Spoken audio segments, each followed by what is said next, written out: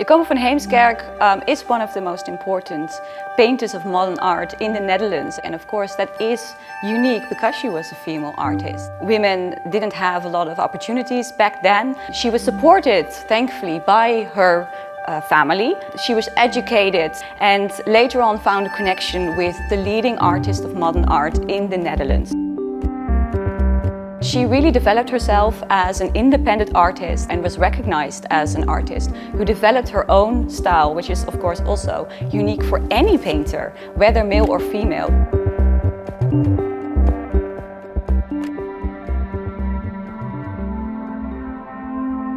Jacoba van Heemskerck was part of the Luminist movement, a movement that included artists such as Piet Mondrian. It was a very short-lived movement, but a very exciting one, where they started to paint light in the most vivid and bright colors. Both Piet Mondrian and Jacoba van Heemskerck were really influenced by the Theosophical movement. And that meant that they were trying to paint landscapes that were more than just what you see. They tried to paint the order of the world behind nature. And they believed that there was a natural order in things, and landscape painting could show you that order. They both went their separate ways with that inspiration, and where for Piet Mondrian that leads to geometrical painting in the end.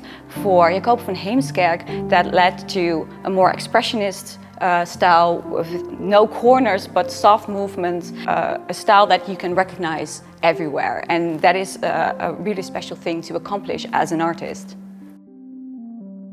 Van Heemskerck was the only Dutch member of Der Sturm, which is a great accomplishment that no other Dutch artists managed, even though German Expressionism was very influential in the Netherlands. She was a friend of Herwart Walden, and he really inspired her to work, and she became a successful exhibiting artist in Germany as well, both painting and also woodcuts, so she was very versatile.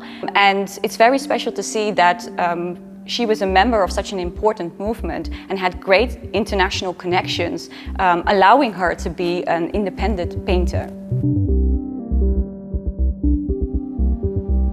The painting Two Trees is one of the most famous paintings by Jacoba van Heemskerck, but especially the most luminist painting. This was a short-lived art movement, but very successful, and it moved from New Impressionism, which was like putting very tiny dots next to each other, and it liberated this New Impressionism and Pointillism. And you can see in Two Trees that Jacoba van Heemskerck was really skilled.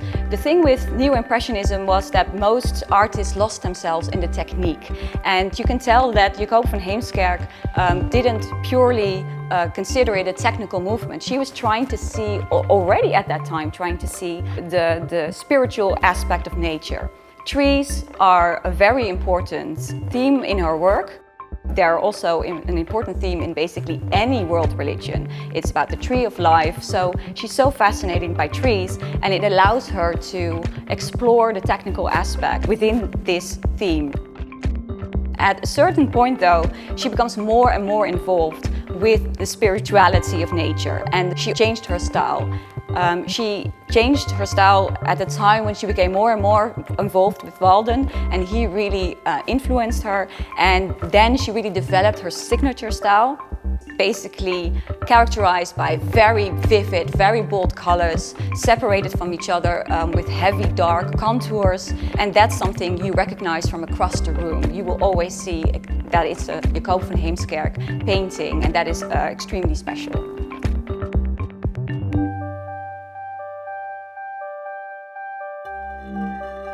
This exhibition truly shows that landscape painting had a long tradition in the Netherlands that, of course, we already know of from the 17th century onwards. And that was something that was definitely remembered by the Hague school artists. And you can definitely tell that connection when they were painting Dutch light. And in their case, that was grey light, silver light. With the Luminist generation, people like Jacoba van Heemskerck put color into that light, and for them it wasn't about a calm serenity and the calm Dutch landscape. It was about sensation and feeling light physically, basically. At a certain point though, when Jacoba van Heemskerck becomes more and more fascinated about the spiritual side of things, she chooses to represent light, a different kind of light. It becomes a divine light.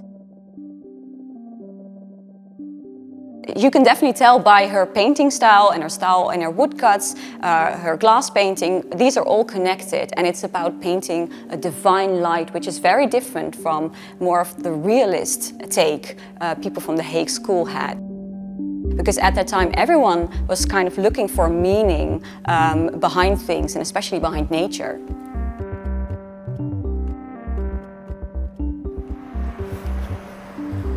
This exhibition perfectly shows the development that Jacoba van Heemskerck had.